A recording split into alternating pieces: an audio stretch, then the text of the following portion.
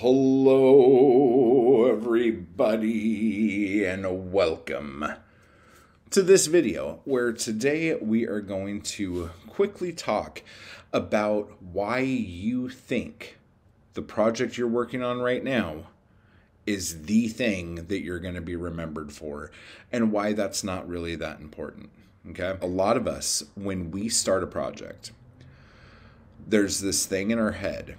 Whether this is a book, a movie, a song, whatever, a painting, it doesn't matter. When you are creating art, okay, what happens a lot of time is that and I think this is a lot to do with vanity or something. I don't know why else we would do this, but people start getting freaked out about, oh no, like, what if this is the only thing I'm ever known for? This has to be perfect. Oh man. Yeah, like if this is the one thing I do, it's got to be the best. So if you have ever done anything like this or said anything like this, just know that that's not true. You are going to make tons of things. And some of you were like, no, I don't think I have that many ideas in me. Have you had more than one idea, like, about a story your entire life? Have you? If you've had more than one idea, you will always have ideas.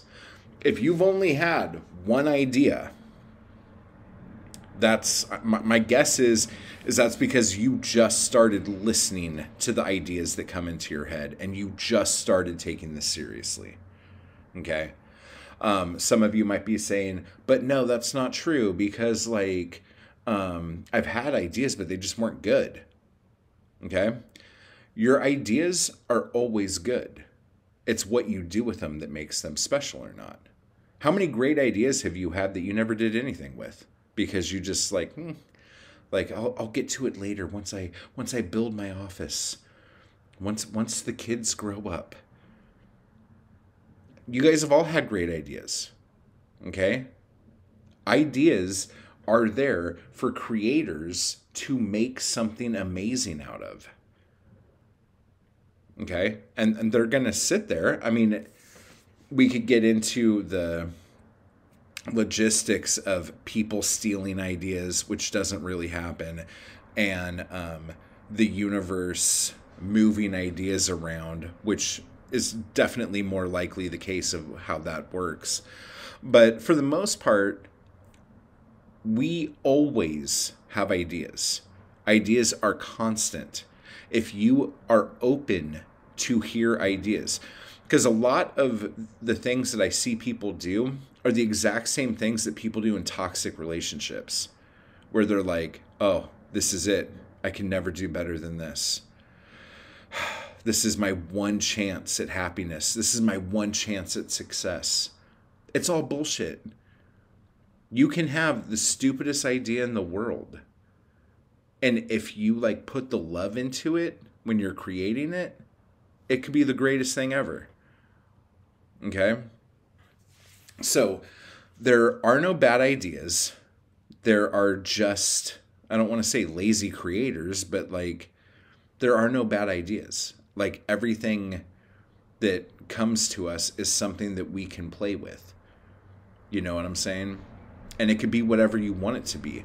But the thing that I really want to stress is for you to not freak out and think that you need to be like overcritical of what you're doing because this is going to be your legacy. No, it's not. All these people that you're thinking of right now, like these old dead fucking writers that are known for this one thing, they weren't known for that during their lifetime. There might be like an exception here and there, but for the majority of the people you're thinking of, that never happened during their lifetime. It was only after the scholars or academia took their work and said, now this is important. Nobody gave two shits during everyone's lifetime about the stuff they made. So who fucking cares? You're going to be dead when motherfuckers are discussing how fucking cool your shit is.